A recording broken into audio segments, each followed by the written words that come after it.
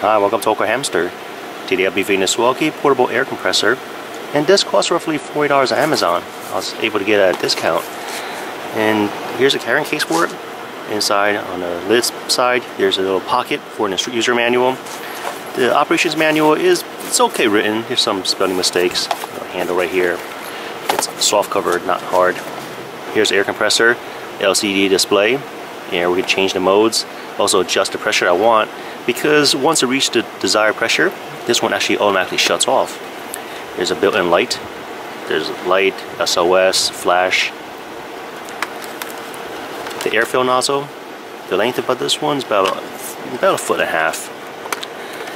And the power cord is about 9.5 feet in length. A nice compartment for it. And there's also an inflatable adapter and also an air pin, like a ball adapter. So here's a flashlight.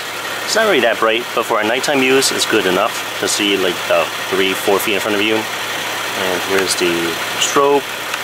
Press it again. Now it's SOS. Now it's off. I screwed it on to the valve for this tire. This is on a Toyota Sienna. It's a minivan. It needs to be 35 psi. Currently, only got 33. I can also change it. Press the mode to switch different measurements.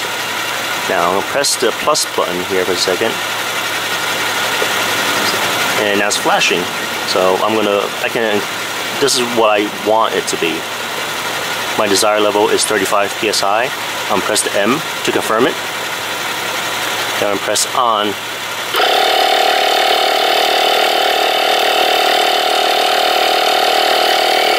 Once this reaches 35, it'll shut off automatically.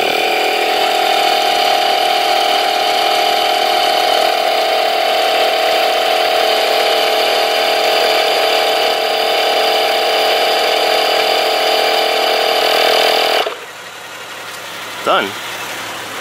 Very quick inflation. The rate is so that you can go up to from 0 to 30 in like less than 7 minutes, I believe.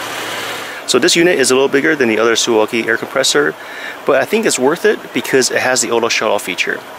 Overall, I do like this and I would recommend it. Well, thanks for watching this review. If you guys have any questions, comments, suggestions, feel free to contact me. Thanks for watching AwkwardHamster. Bye.